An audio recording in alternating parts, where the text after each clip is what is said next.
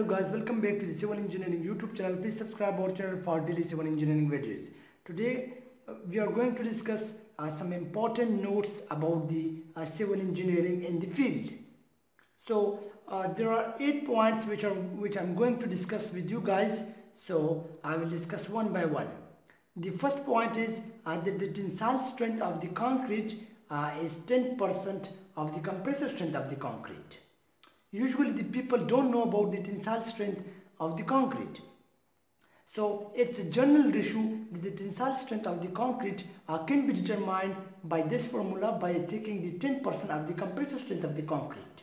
For example, if the compressive strength of the concrete is, let's suppose, is 3000 psi, so its tensile strength will be the 10% of the 3000, which comes out to be 300 psi.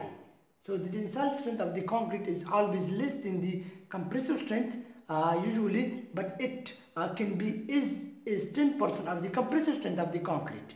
So this is the general range of the tensile strength of the concrete given by the American Concrete Institute codes. The second one is that the maximum free fall of concrete is taken as 1.5 meter.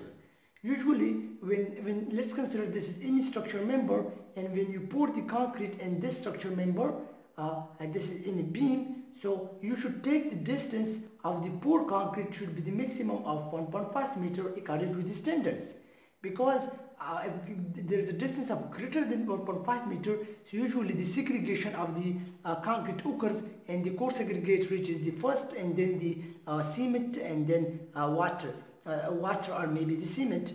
So the segregation phenomena can occur if your free fall distance of concrete is greater than the 1.5 meter.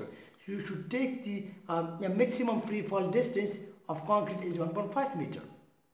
And the third one is that the maximum shear spacing should be taken as the 1 meter, and the shear spacing means they are provided usually to take the upper main or distribution in any building or in any structure.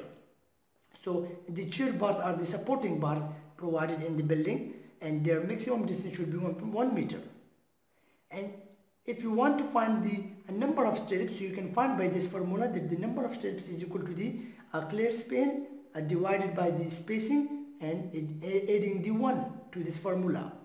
So we can find the number of stirrups in any beam by using this formula. For let's suppose this is any beam, simply supported beam we have, and this is the section of the beam, the elevated section of the beam, and we let's suppose place the stirrups like in this way, and this is the clear span of the beam, let's suppose 10 meter. So we can find the number of stirrups by using this formula, that the clear span dividing by the spacing. Let's suppose that the spacing between the stirrups is like 0.5 meter. So we will use this formula to find the number of stirrups. The clear span is 10 meter, and 0.5 is the spacing, and adding with the plus 1. So it comes out to be like 21 something. Yeah, if I divide it by the upper 1 by 2, yeah, 21. So 21 number of stirrups has been used in this beam having spacing of 0.5 meter between the two stirrups. So you can use this formula to find the number of stirrups in the beam or in the columns. The fifth one is that the minimum number of bars in the square columns are 4.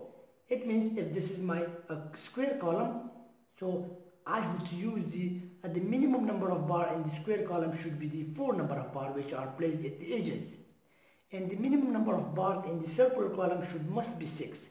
If this is my circular column, so the number of bars recommended by these codes is 6. That you must use a 6 number of bars in the circular column. And the 7th point is that the lapping length of reinforcement in the compressive member is 48D, where D is the diameter of the bar. You can find the lapping length in the compressive member. Compressive member means like in the slabs, in the columns. Compressive member are the columns.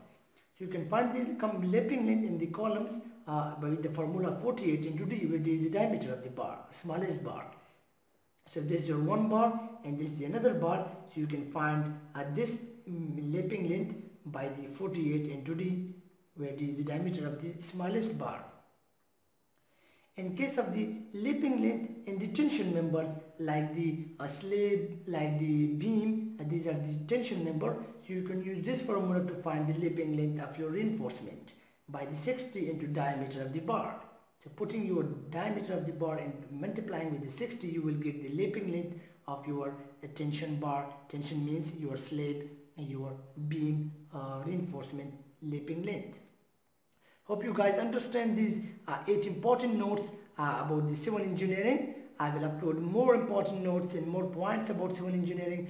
So don't forget to subscribe my channel for daily civil engineering videos. Thank you for watching my video.